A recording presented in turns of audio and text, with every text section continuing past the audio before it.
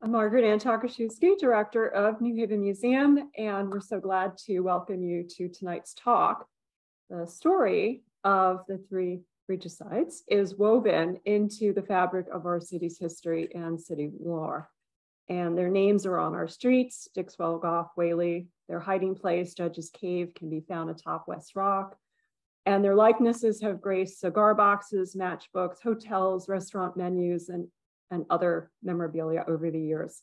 We even have a comedy improv group, the Regicides, and you may have caught their recent performance with the Broken Umbrella Theater. And several years ago, we presented journalist Christopher Pagliocco, who was the author of The Great Escape of Edward Whaley and William Gough. So tonight we will hear about John Dixwell, a deeply personal story for our speaker, who is his direct descendant. The museum's association with Sarah Dixwell Brown goes back at least 10 years, when she first came to our Whitney Library to research her famous and notorious ancestor. And we have eagerly awaited the publication of her book, Regicide in the Family, Finding John Dixwell. We have signed copies available here at the museum for purchase, so please come by or email us on our info line. And apologies to those of you who may have tried to reach us this week. The museum has been experiencing technical difficulties with our phones and internet and our server, and we're slowly getting ourselves back online with our IT support. So thank you for your patience. Before we begin, can I ask that you please put your questions for our speaker in the chat so we can all see them? And a little bit about tonight's speaker. I ask that you please put your questions for our speaker in the chat so we can. Tonight's speaker, Sarah Dixwell Brown, received her undergraduate degree in English from Harvard University and her master's in English literature from Stanford University. Over the years, she has taught writing at Stanford, at Santa Clara University, at Mount Holyoke College, and the Commonwealth Honors College at the University of Massachusetts Amherst. She has published numerous personal essays in national and local publications, and she also plays the flute and enjoys hiking. Please welcome Sarah Dixwell Brown. Okay. Well, hello, everybody. I can't see you, but I'm delighted that you're here. And first, I want to just thank the wonderful staff of the New Haven Museum who helped me with my research over many years and have been kind enough to invite me to speak tonight and help with the technicalities of getting the word out and running the Zoom event itself. What's important about my particular quest to learn all I could about John Dixwell, who is my 7 great-grandfather, is that I didn't know he existed until I was 28 years old. This is very strange because he was part of something huge. He was one of the 59 judges of Charles I, who found the king guilty of betraying his own people and sentenced him to death. So I think my shock on learning about him and my puzzlement and almost resentment that my father had given me Dixwell as a middle name — Dixwell was his grandmother's maiden name — but chosen to say nothing about him, had the eventual effect of lighting a fire under me. Here's how I did find out about John Dixwell. When I was 28 years old, I had the opportunity to do research for my master's degree in the reading room of the British Museum, which now that whole collection is in the British Library some blocks away, but it was just the most beautiful building and the most beautiful room. And I was having a perfectly wonderful time there because I love Virginia Woolf and E.M. Forster, and I was writing about the Bloomsbury Group. But the thing about Stanford University was when I was there, they called the master's program the terminal master's program, which does sound like kind of a disease, doesn't it? And they didn't really care whether we wrote a paper. They didn't really care if we did oral exams. They just kind of wanted us to pay our tuition and give us our degree. So I had been told by my professor he didn't really care if I wrote the paper or not. So I spent a few weeks being really conscientious, and then I thought, I'm not going to write the paper. What am I going to do instead? So it was a fabulous library with a gorgeous card catalog. I started looking up odd names in my family. First, I looked up Wigglesworth. I'm also directly descended from a Puritan preacher named Michael Wigglesworth, who wrote really depressing very popular poems for little Puritan children in the 1600s with names like Day of Doom, No Featherbed to Heaven. So I found stuff about him. And then I thought, well, what about Dixwell? I wonder if there's anything on Dixwell. And lo and behold, there was a book by Ezra Stiles, who at the time was president of Yale College, it was called back then. In 1795, he had written a book about these three men who had been part of getting a king killed, Charles I. And out of the 59 people who signed the death warrant, I have the death warrant behind me here. This is a fake tourist copy of the death warrant. The actual death warrant definitely doesn't have a pen and ink sketch of Charles I on the top, but Oliver Cromwell's signatures there, and Edward Whaley and William Goff, who were the other two who fled to New England, and John Dixwell is signature number 38. So it is a facsimile of the signatures, but it was definitely not part of the real death warrant. So I started reading about it, and I just went into kind of a panic. I was really kind of horrified.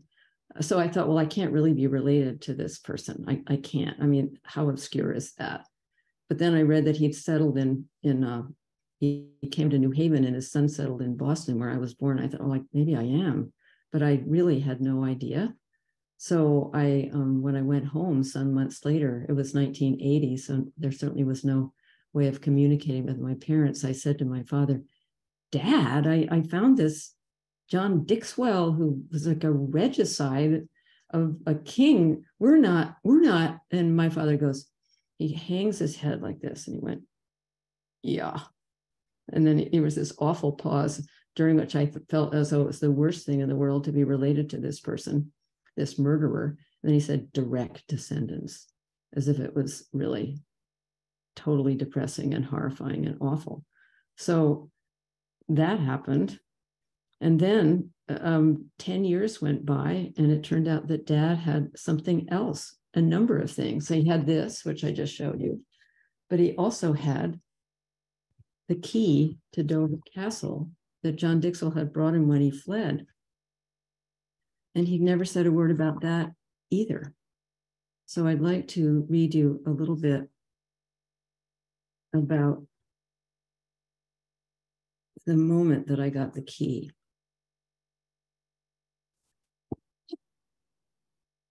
Dad did not seem excited when he gave me John Dixwell's key. There was nothing ceremonial about the moment I became the 9th generation to receive it. Dad appeared in the kitchen where I was helping Mom peel potatoes, and he had something in one fist. You might as well have this. Your name is Dixwell, he said, his tone apologetic, as if he was about to burden me. He handed me something surprisingly dense, bundled up in a plastic produce bag from the local supermarket. It was recycled, of course. My parents, who'd lived through the Great Depression, reused aluminum foil and string. I put down my potato peeler and took it. Who knows if I even washed my hands? You should have it, he went on wearily. You're the one who's found out the most about John Dixwell. I could see he felt guilty that he didn't know more himself, as if his 12-hour-a-day schedule as an editor and an orthopedist should have left him time to do genealogy. What is it? I asked. He didn't answer, just waited as I opened the bag, on which was printed in orange and brown, "The Fruit Center Marketplace, a shopping adventure," and pulled out the big, rough iron key. Good heavens, said my mother. It isn't every day your father gives you a 17th century key to a castle in England. Several moments went by before I remembered to breathe. Here's an odd thing, though. You might think that its being a key to a castle would have aroused my curiosity. I might have wondered why John Dixwell had the key to a particular castle and what he did there, but it didn't occur to me to wonder, nor did Dad say anything about it. Instead, my eyes were fixed on the word on its yellowed label, the word I'd learned for the first time in the reading room of the British Museum. Regicide, I said aloud. King killer, I added, as if we needed the definition in order to grasp the severity of what our forebear had done. Dad shook his head ruefully, and I felt a mix of awe and horror. Something about holding the key in my hand and reading Epps's notes brought the execution of Charles I right into the room with us. John Dixwell really had done that. I really was his descendant, for here was his key, passed down through 300 years to me, his namesake.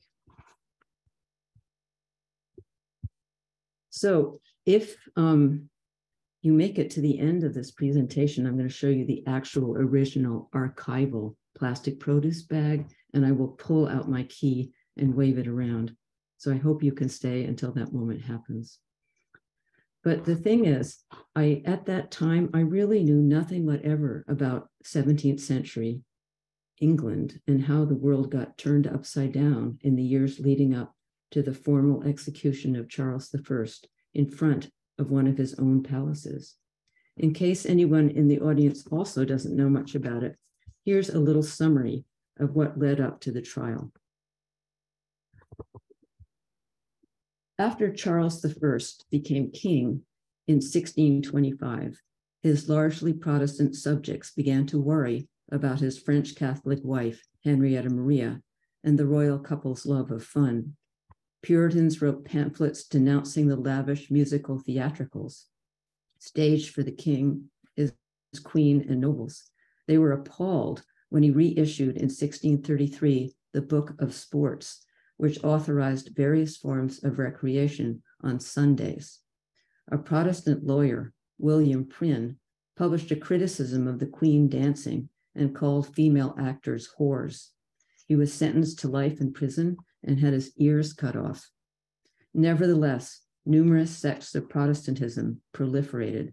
The more radical of their members, determined to root out what they saw as idolatry verging on Catholicism, smashed stained glass windows and destroyed priceless art in cathedrals and in the homes of royalists. The turbulence did not shake Charles's belief they ruled by divine rights. As king, he was second only to God in the great chain of being ordained by God since time immemorial, with everything from angels to earthworms to minerals in appointed places. Charles thought absolute power over his subjects was not only his right, but his duty. To subdue resistance to his increasingly tyrannical policies, he instigated not one, but 2 civil wars against his own people. To fund the wars, he levied various capricious taxes that drained the country's resources. The loss of life was probably higher than that of the First World War. Unpaid troops plundered freely. Impoverished citizens were required to house soldiers from both sides of the conflict. Wounded war veterans begged in the streets. The weather was terrible. Crops failed. Let's see. But even in the very, very beginning of my search to learn about John Dixwell, despite my initial dismay, I found myself feeling defensive of him. In the 1908 edition of the British Dictionary of National Biography, the writer of Dixwell's entry is withering in a way that made my hackles rise. That's on page 21. Let's see. He said,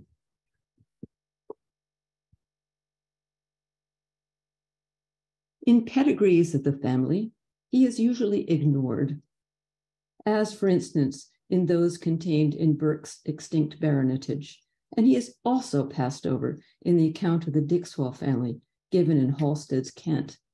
And sure enough, when I found family trees in 1980 in England, John Dixwell's name wasn't in the family tree. They had removed him from the family tree. And then the contempt kind of continues to this day. I felt aggrieved recently when I was reading the British historian Adrian Tinniswood in his 2013 book about the Rainborough family. He has this to say about my man, John Dixwell, who had been undistinguished until he signed the king's death warrant, remained undistinguished. What? That's on page 307 of his book. But in fairness, Tinniswood has a point. John Dixwell was a small fish compared, say, to Edward Whaley and Edward Gough, the other 2 regicides who wound up in New England after the restoration of the monarchy in 1660 and the beginning of Charles II's mission to bring his father's killers to justice. During the 11 years that England had no monarchy, Whaley and Gough served Oliver Cromwell as major generals. They were so close to Cromwell, they were at his deathbed. Dixwell was a mere colonel. He was down in Kent a fair amount of those 11 years, not in London. He probably wasn't fond of Cromwell, but nevertheless, he was part of something world-changing and profound, and, I eventually concluded, was very brave to choose to serve as a judge of his king and live forever after with the enormous consequences of that choice. Here's my summary of the big picture of John Dixwell's times as I described them in the first chapter of my book.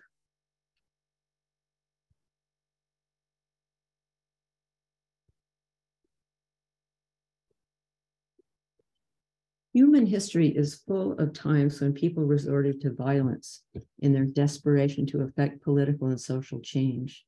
In the United States, we have had our own Revolutionary War and then Civil War, the first to throw off British rule and the second to end slavery. Gradual diplomatic means had not worked. In 17th century England, the people who felt it imperative to end Charles's despotic rule decided slowly and reluctantly that the only way to stop him was to kill him. It wasn't their first choice, or even their fourth. For years, Parliament had tried to come to agreements with the king. By the time they brought him to trial, the country had been through 2 civil wars and considerable chaos and suffering. In a way, the Regicide was just one in a sea of dramatic changes. It was a time of fascinating ferment. In the wake of the Protestant Reformation a century earlier, new religions sprang up, and people questioned having a state-sponsored church. In the decade before the king was killed, there was an explosion of uncensored publishing of opinionated pamphlets. It was inexpensive and easy to spread new ideas. A young generation of lawyers brought their skills to contemplating not only how to limit or abolish the monarchy, but to restrict the powers of the state over the liberty of individuals. Ideas of religious toleration and checks and balances on the powers of the king, parliament, and the army were ahead of their times. But a century later, they would inform the American Revolution. The framers of our own Constitution benefited from looking back, both at what had and had not worked. So let's see. I spent decades researching and writing and rewriting the book. I didn't know for the longest time that the New Haven Museum had all the letters Dixwell received in exile, as well as legal documents he drafted himself. Nor did I know that they'd been given to the museum in 1889 by my great-great-grandfather, Epps Sergeant Dixwell. At that point, they'd been passed down through many generations of Dixwell descendants for 200 years. So I'm going to start this slideshow now and show you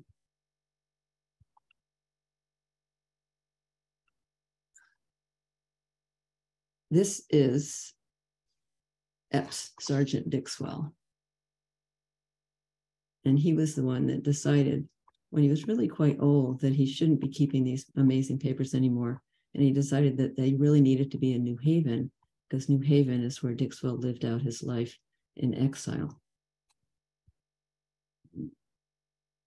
This is one example of the incredible collection that the New Haven Museum has. You see, this is John Dixwell's signature, and there's his alias, James Davids, and there's his red sealing wax with the same coat of arms stamped on it that is on his, next to his signature on the death warrant. Let's see. I will return to New Haven and its treasures, but first I'll tell a little about my journey to find out all I could about John Dixwell's childhood, his education, what may have radicalized him, and his flight from justice in 1660, when Charles II was restored to the throne. Although I had been an English major with no formal training in history, I soon became obsessed with the idea of primary materials. No doubt I was inspired by owning a fantastic piece of concrete evidence, the key to Dover Castle, but I wanted more.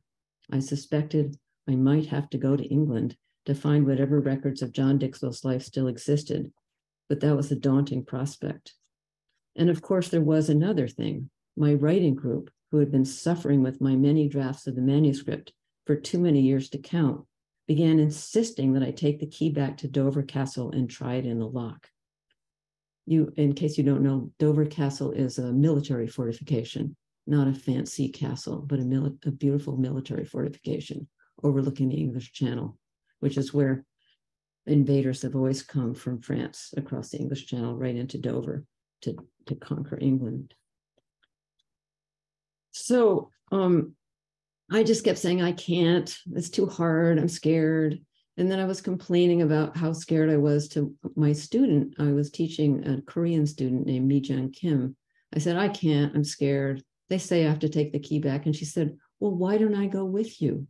And it was kind of a terrible moment because it's like the minute she said that, I knew that I had to go. I had to go for her sake as well as mine, as well as for the sake of John Dixwell's story. So it happened. I started emailing complete strangers in England, professors, librarians, archivists, and every one of them was incredibly kind and helpful. And many of them agreed to meet with me and teach me what I needed to know in order to understand my 7 great-grandfather and show me whatever they had in their collections. Somehow I was able to schedule them all into 2 weeks in May. Mi-jung and I got on a plane and we arrived in London. So let's do the next slide. Here's Mi-jung at the Pen Club, which is right around the corner from the British Museum, where I'd first discovered the existence of John Dixwell. She was the best traveling companion ever. So the first day we got there, we were so exhausted, we just had to go look at everything. So we went and found Lincoln's Inn, which is one of the 4 inns of court in London where you can read the law. John Dixwell read the law for 7 years and did complete the work and became a barrister. And so those are the gates to Lincoln's Inn. They were probably there when he was there in the 1630s. And this is the Royal Courts of Justice right down the street. And these are the best hinges ever for the Royal Courts of Justice. You can see it was getting late our first day. And then right around the corner is Chancery Lane, straight out of a Dickens novel. It was just fantastic. The next day we got up and we found Cromwell right outside the Houses of Parliament. And we were asking and asking, we wanted to find out where nearby Charles had actually been beheaded. And nobody seemed to know when we looked and looked, but finally we found Whitehall, the banqueting hall of Whitehall Palace. And Charles, on the left of that picture, is where he was beheaded. And here he is. And what that says underneath the tablet, it says, His Majesty King Charles I passed through this hall and out of a window nearly over this tablet to the scaffold in Whitehall, where he was beheaded on 30th January, 1649. And oh, the feeling I got when I read that. I knew that when he was beheaded, people had rushed the scaffold and dipped their handkerchiefs in the blood. And to this day, I'm sure there's people all over the world, certainly England, with bits of cloth with Charles's blood on them, which they used to heal people. That he became a saint that day. There's a chapter for Charles the martyr, and there's a chapter in New York City. I think they have 400 members. So then I went up to far up into the north of England to Punteland and the little church where John was baptized. And this is the church. It's way in the north of England. And then I went to the Woodhorn Museum in Ashington and got to see the actual record written in his father's hand of John's birth in 1613, the actual piece of paper. And then I went to Lincoln's, so that's the inside of the church where Edward Dixwell, the father of John Dixwell, was the vicar until he died when he had 6 children under the age of 10. You can see his name there next to 1602. He was the vicar until 1616, which is when he died. So that's when things get interesting for John Dixwell. And because the family got scattered, John and his older brother, Mark, were sent down to live with their incredibly rich uncle down in the south of it, down in Kent, really far from where they've been born. It feels like a different country. It's so different. And that Uncle Basil Dixwell inherited so much money that he built this gorgeous building where I spent 2 nights. It's called Broome Park. So John Dixwell lived there for 18 years. In particular, he lived there so he could be the guardian for his brother Mark's 5 little children, because Mark was killed in the First Civil War. They both fought on the parliamentarian side, not the king's side of the Civil Wars. There's my little key, and those are the ceremonial keys at Dover Castle, where I met with archivists. The keys are 22 inches and 19 inches long. Mine is only 6 inches long. And I tell you, those archivists were so excited about my key. They were practically purring. We drank tea for 5 hours and talked and laughed. And then they took me to the apartment that they thought my key would have unlocked, but the door is no more. But this is the governor's apartment where John Dixwell lived, because he would have been responsible for keeping watch over the channel and, being responsible for all the troops. It's called Constable's Gate. And that little balcony is where you can stand to look over the channel. And the date 1644 is carved into the wood. And John Dixwell was the governor of Dover Castle in 1659 and 60. So he definitely stood on that balcony. Here's just a view of the side of beautiful Dover Castle. Let's see. This is the church in Barham near Broome Park, where John Dixwell would have been buried if he hadn't signed the death warrant. He would have been buried with his Uncle Basil inside the church where rich people got to be, with Mark and his little niece Alice, who died at the age of 2. But instead, he's buried in New Haven. This is right behind Center Church. This was his first gravestone. It has only the initials JD, because he was afraid that the stone would be desecrated by British soldiers.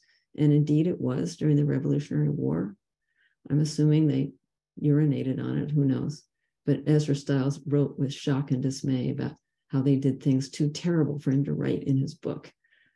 And then, let's see, what's my next picture?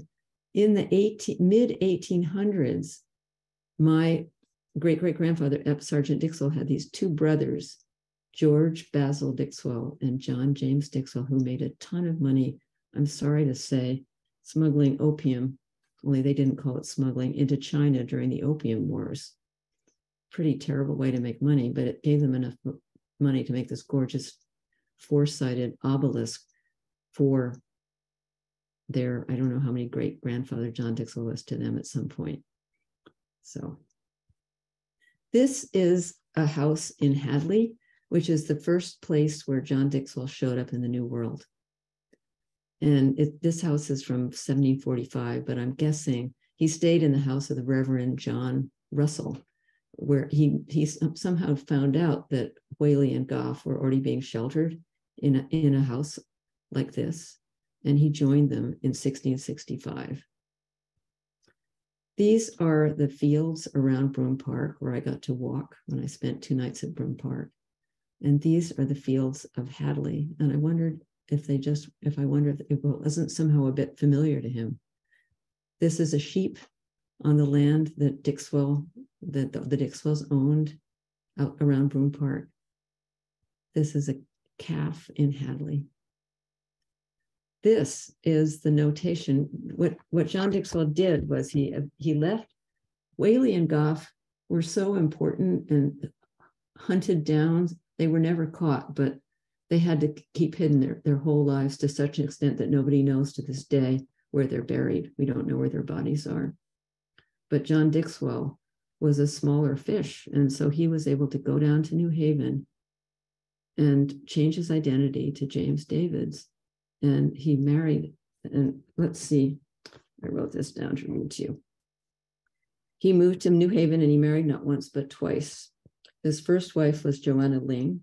She and her husband, Benjamin Ling, a childless couple, sheltered Dixwell, now James David's, in their home for we don't know how long. When Benjamin died, Dixwell married Joanna, and she died not long after. This left Dixwell, whose funds must have been running very low in the many years since his flight from England, with a house, land, and quite a bit of money by New Haven standards. He married young Bathsheba Howe several years later, and they had 3 children. John Dixwell became a father for the first time at the age of 66. He was so excited, I think, that he noted little Mary's arrival in the margin of a letter from his niece, Eliza, the only Dixwell back in England who remained loyal to him. And so this is in the New Haven Museum's collection. He wrote on, I think he was so excited, he blotted the ink a bit. I bet his hand was shaking. On the 9th day of June, being the second day, it's covered up, I can't finish. My daughter Marie was born, and he has the exact hour and minute in the year 1679. And I just think it's pretty neat to become a father when you're a regicide and you've been on the run for years at the age of 66. I'm descended from their son, John Dixwell, who became a noted silversmith in Boston.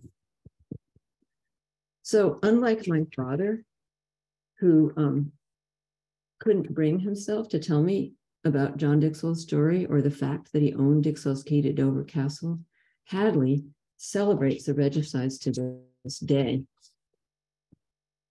So they have this sign on Route 9 right near a Chili's and a Stop and Shop. And they mention the regicides. Goff and Whaley were concealed for 15 years in the pastor's house. They named streets after them, Russell Street for the minister and Edward Whaley, and then there's Goff Street, also on Russell Street. Here's the tabletop grave for John Russell, the minister.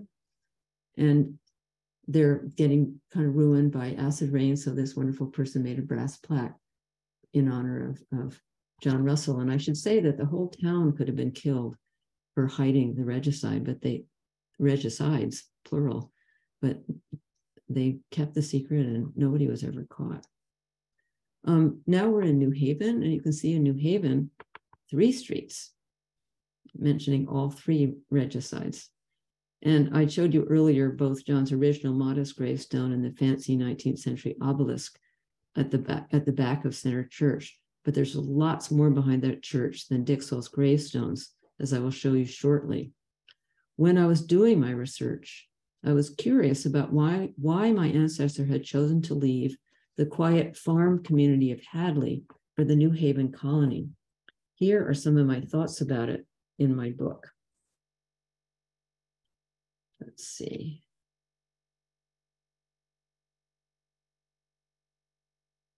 John Dixwell spent a quarter century of his life in the New Haven colony, living there even longer than he had at Boone Park.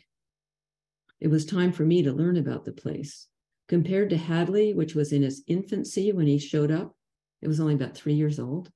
New Haven was old for the New World. It had come into existence in 1638 when Theophilus Eaton, a wealthy London merchant, and the Reverend John Davenport arrived with 500 English settlers.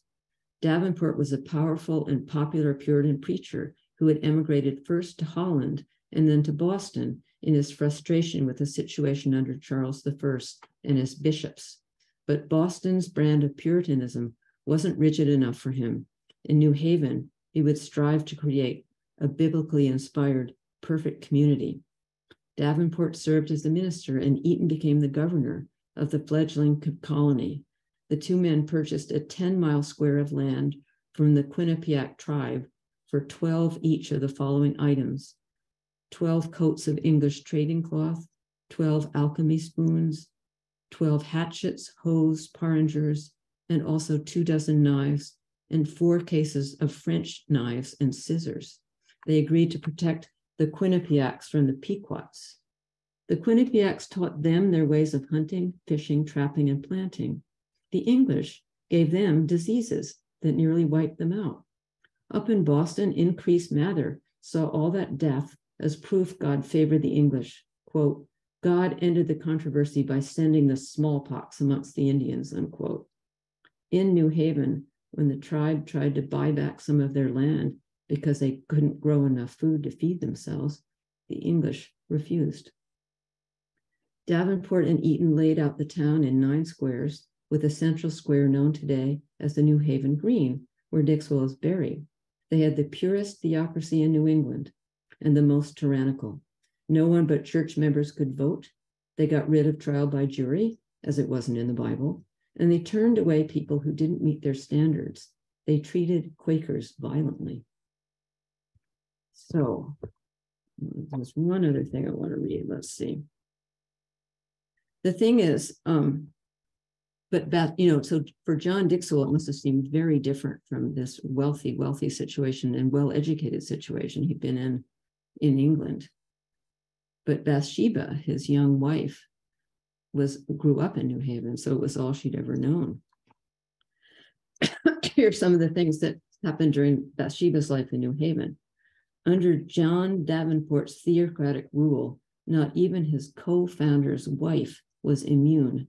He excommunicated Anne Eaton for questioning his stance on infant baptism.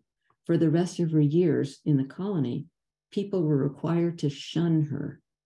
Unsurprisingly, she returned to England as soon as Theophilus's death freed her to do so. The harshness was not confined to adults. New Haven's misbehaving children could, by law, be hanged. Thankfully, there's no evidence any actually were, but over the years, many were required to stand in the town center with nooses around their necks.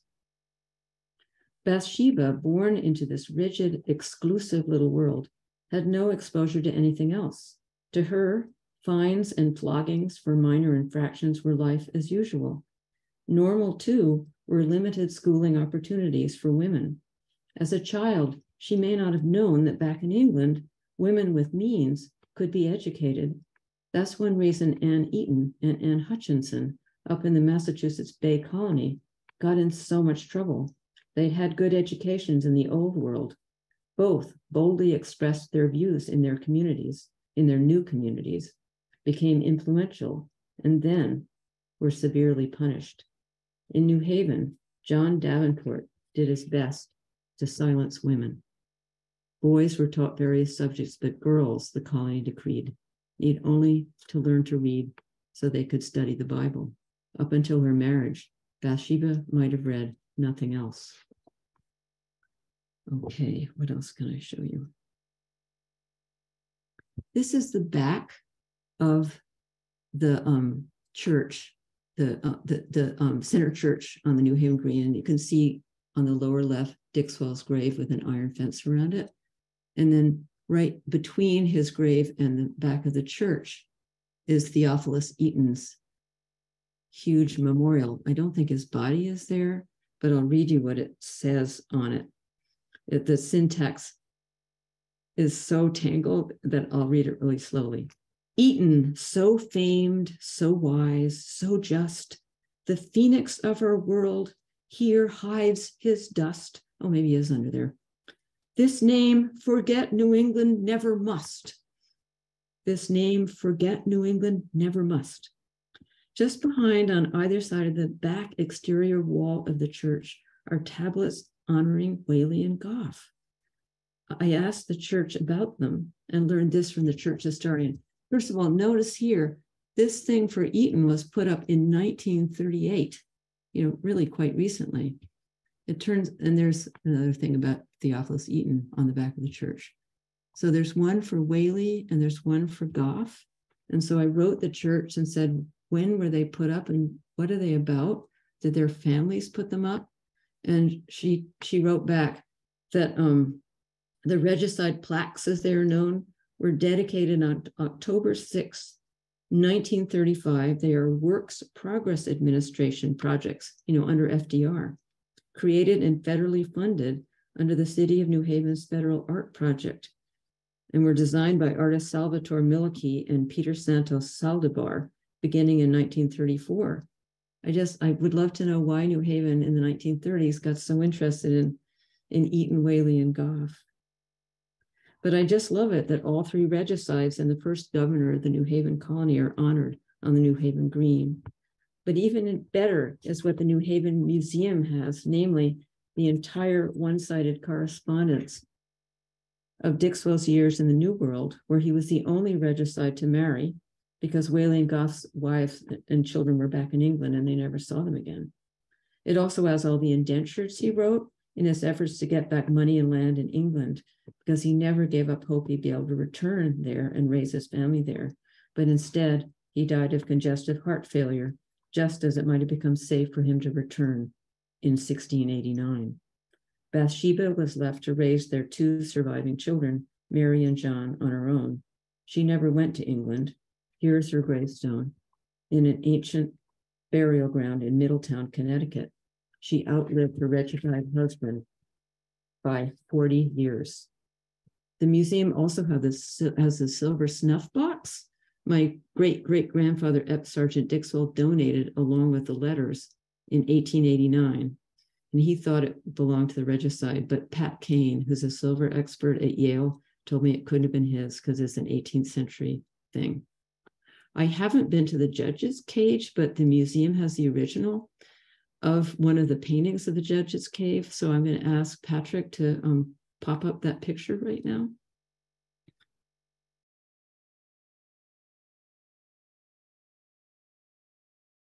Since the book's publication, more exciting things have happened.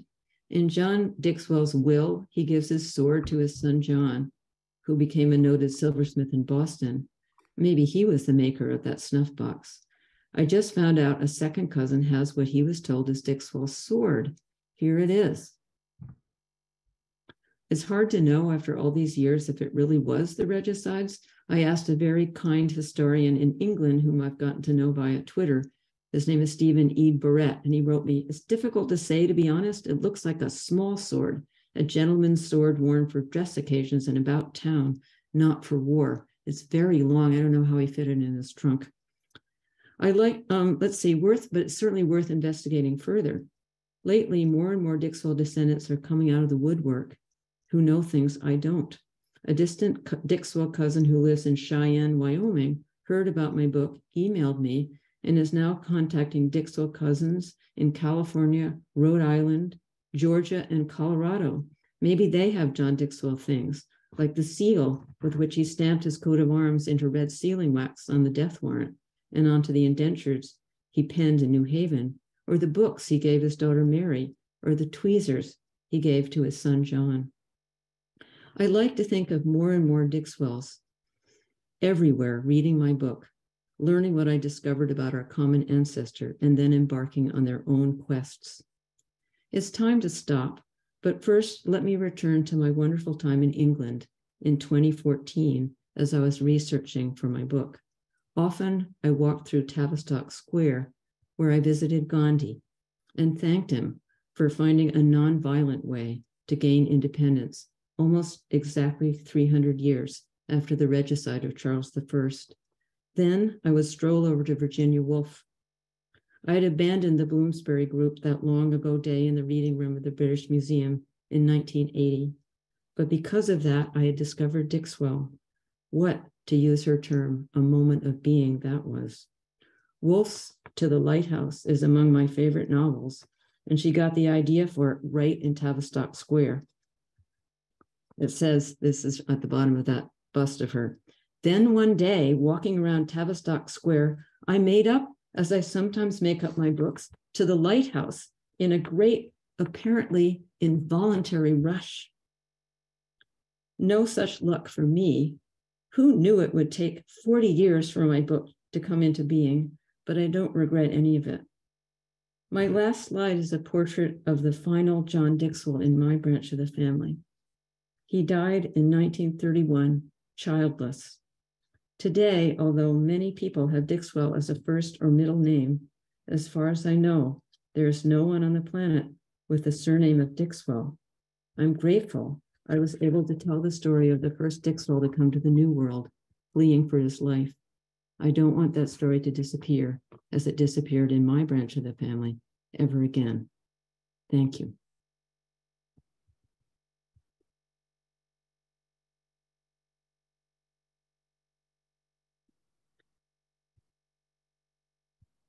So should I stop the share now? All right, sure. Yes. Yeah, we can go ahead and stop the share and we'll see what we have for Q&A. Thank you so much. Lots of thank yous in the chat. Round of applause. Thanks. And let's see what we have for questions. Bev wants to know, on his death, was there a will, and have you seen it if it existed? Yes, he wrote a will, and I did see the actual will. I saw it in Hartford, Connecticut, in the Connecticut State Archives. There were wills of everybody. Bathsheba, the Lings, Benjamin Ling and Joanna Ling, and Bathsheba's parents. It was fantastic. Yeah. And also state inventories too. So I was able to see the entire contents of John Dixwell's house at the time of his death.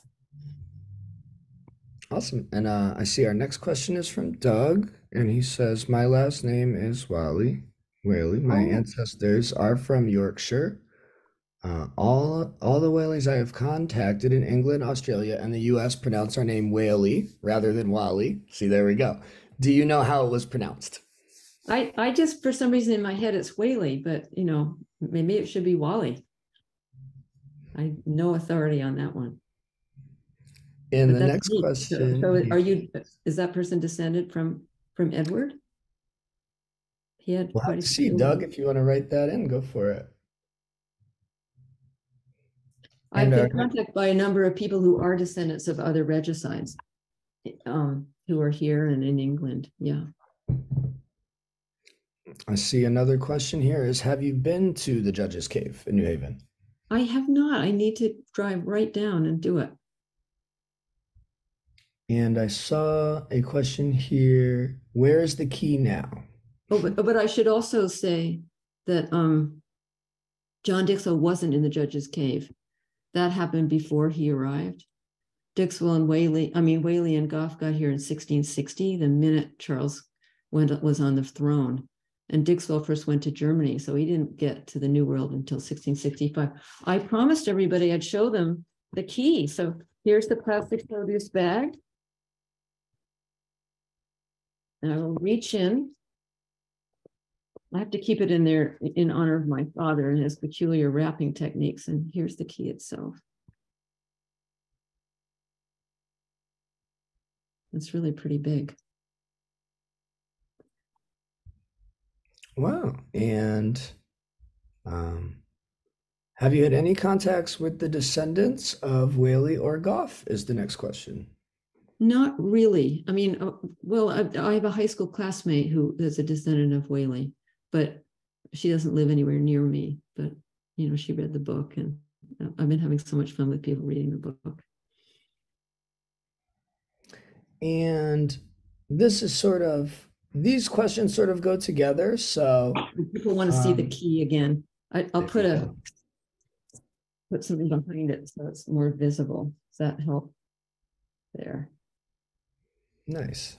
And I'll sort of give you these together as a block. These questions are, can you explain the whole regicide thing again briefly, which sort of goes with this question of at what point did they transition from being reviled to revered? So I don't know if you have any extra thoughts you want to add on that in addition. Oh, I do. That's a great question. They've all been good questions. I realize, you know, Ezra Stiles is writing this book saying, you know, how fabulous they were and what heroes they were, whereas they'd been reviled up until the American Revolution. And I think it was because of gaining independence from England, all of a sudden everybody could be proud and excited instead of trying to hide the fact that they were related to these people. So, and you know, a lot of people, historians do feel that the regicide kind of laid the groundwork for the American and French revolutions. You know, the idea that kings didn't have divine rights, that, you know, every government should be for and by the people. And Lucy would like to know, where in the north of England was John Dixwell born? And did you ever find out how he was radicalized? Is there anything in the letters he received that gave any sense of what was going on in his mind at the time? Well, he was born in Ponteland, which is north of Newcastle upon Tyne. It's way up, it's almost in Scotland. Very cold up there and dark. I think he was radicalized during his 7 years at Lincoln's Inn. The most radical thinking was going on at Lincoln's Inn right during the time that he was there for 7 years. I think he was probably also radicalized by the death of his brother. That has to have been just an enormous, I mean, both his uncle and his brother died within a couple of years of each other. And his brother died in the Civil War. So, and I think too, like, what did he have to lose? He didn't have any family left in his generation. And, he had, I'm assuming, when some evidence of his radical thinking is even when he was old and dying of heart failure, he was still writing these really radical people in Holland and in England. And they called the whole idea of a republic as opposed to a monarchy the good old cause. And he was still holding on to the good old cause as he was dying. He never, ever backed down from believing that that was the form of government that he wanted. He wasn't very happy with Oliver Cromwell because first England was kind of a republic for the first few years after the Regicide. But then as Oliver Cromwell got more and more power, it was called the Protectorate. And in his own way, Oliver Cromwell was pretty tyrannical, and a lot of people were really uncomfortable with what Oliver Cromwell was doing. And he did terrible things in Ireland, terrible things in the Caribbean. He was a very charismatic man, and I'm sure he did some good things, but it was a mixed bag for sure. And Dixwell sort of disappeared during Cromwell's heyday. He just was doing sort of smaller county offices down in Kent, I think, rather than being in London, where all the action was taking place under Oliver Cromwell. Now, after Cromwell's death, did any other regicides escape the wrath of Charles II? Yes. Some 20 or so had died during the 11 years that England wasn't a monarchy, so they were safe. They caught and drew and quartered about 10 of them in really gruesome ways. Several of them escaped to Holland and then Germany. John Dixwell lived in Hanau, Germany for several years. But George Downing, who's the guy that number 10 Downing Street for the Prime Minister is named after George Downing.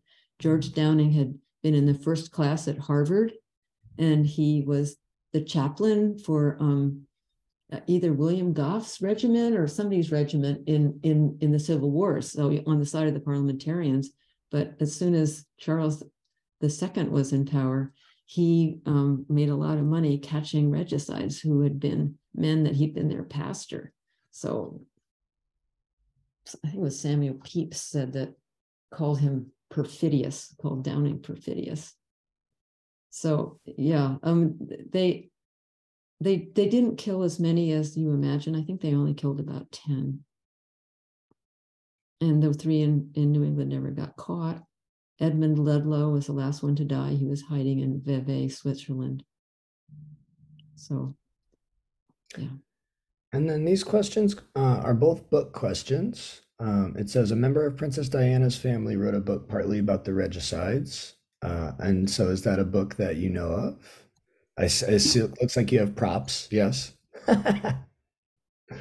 And also Act of Oblivion by Robert Harris is the other one. But he has, Charles Spencer has quite a few mistakes about Dixwell. He didn't have his facts straight about Dixwell. I have read Act of Oblivion. Yes. And he says that Whaley and Gough didn't like Dixwell. He has them disliking him as they're in their little hidey hole in Hadley, Massachusetts, which is probably true. I bet that they didn't really like each other that much.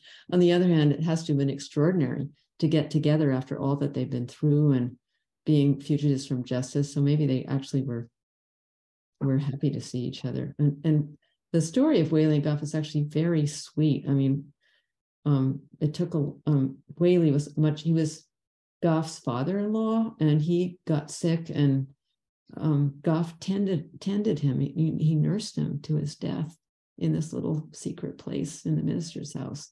And we have some letters that he wrote describing how sweet and gentle Whaley was, as he became gradually unable even to dress and undress or feed himself. It's amazing. It's that all that stuff is in Christopher Pagliuco's book. He lives in Connecticut. I met with him. This is a really interesting book.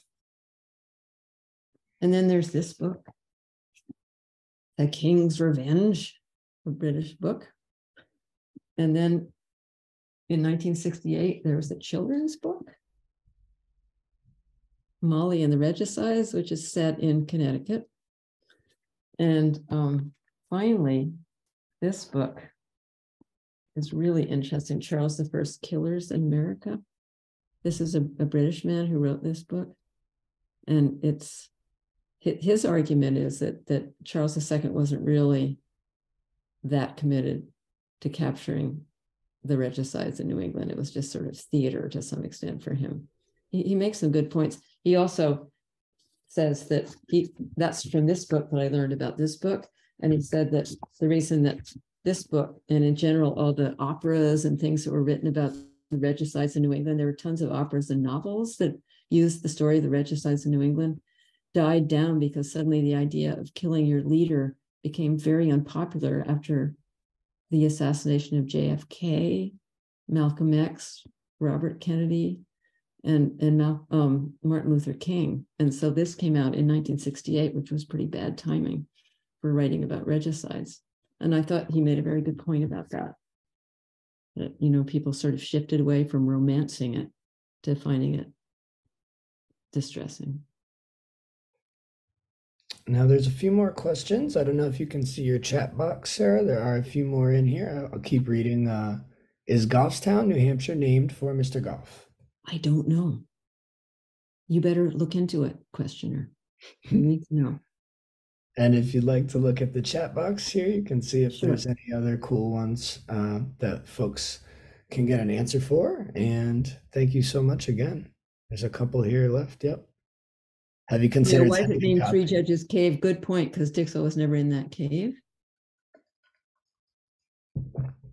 Why was my father embarrassed? It's a really good question, and I read the book. I try to puzzle that one out. My book is called Regicide in the Family. People are asking that. Yeah. I'm glad that you got things out of it. Thank you for telling me that. Is there anything else? To whom will I give the key? I don't know. I have 2 kids and now I have 2 grandkids. Yeah. Thank you, Beverly Harrison. Yeah, well, I've got to come down and visit that cave.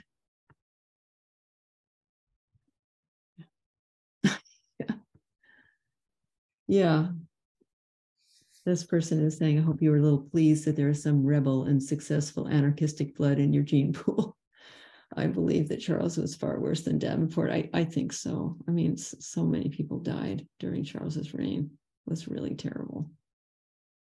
And he just had no idea how to compromise. He just had to be right. There's this wonderful podcast out of England called, I think it's called The Rest is History. And they were on the January 30th, which was the day that Charles was beheaded.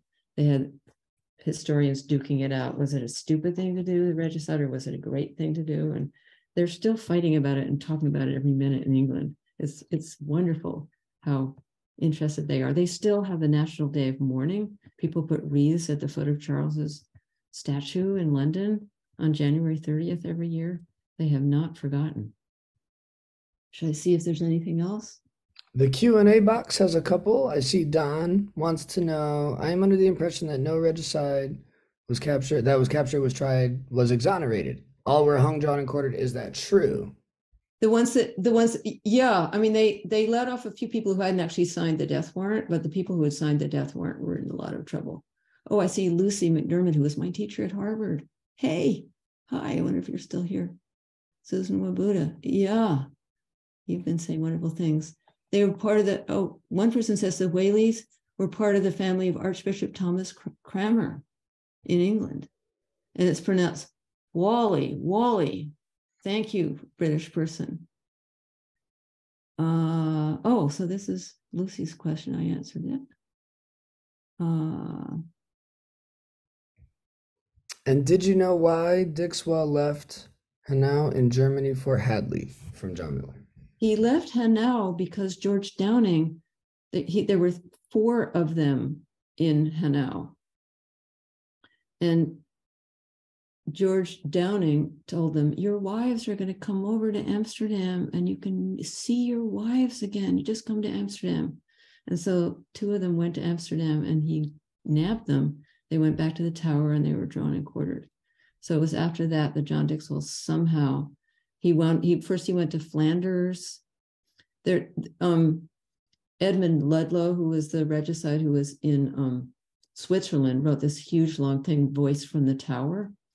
And he describes how Dixwell was at the burial of Valentine Walton, I think it was, who died in Flanders and was buried in his landlady's garden.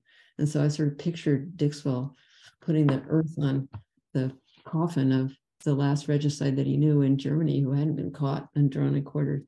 And I bet he just then went to some port on the coast of France and got a boat.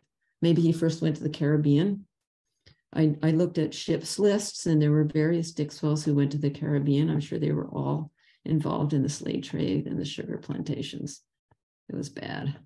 And somehow maybe he went to Barbados or someplace like that. And then maybe he went to Boston first, or did he go directly to New Haven? We just don't know that stuff. I wish we did. I see a question here from Margaret. Has any research been done on the route of escape beyond West Rock? Henry Brooks moved to what is now Cheshire, Connecticut, named such from his home in England. Does any of that ring a bell for you? Well, I think you should really look at Chris Pagliuco's book, because he really traced every step of where they hid and what they did and who hid them. It was pretty amazing. Like Davenport hid the regicides. I couldn't, I mean, he was, and the Eaton's daughter, I think, was married to a Jones, whose father, as he was sailing over from England to New Haven, his father was being drawn and quartered because he was one of the signers of the death warrant. And they, sometimes the regicides who were killed would say things like, they would ask Charles II to please pardon the next regicide and let their life stand in for that. And they calmly accepted being disemboweled while they were still aware, and kept sort of praying through the whole, they were just remarkably calm. They just totally believed that they did what had to be done. They felt that Charles was, they called him that man of blood, which is from the Bible, and that he had blood on his hands, and therefore his life had to be taken. So they did not waver in their conviction that they had done what had to be done. I don't know how long I should be taking questions. Yeah, I'll come on here just to come on video here just to tell you thank you again. And Margaret Ann, I don't know if you have any thoughts you want to add. I want to thank everyone for all your awesome comments, and I'm going to do a round of applause for you again, Sarah. Thanks. Thanks to everybody for your comments. Thank you so much, Dixie. It's been great. You're welcome.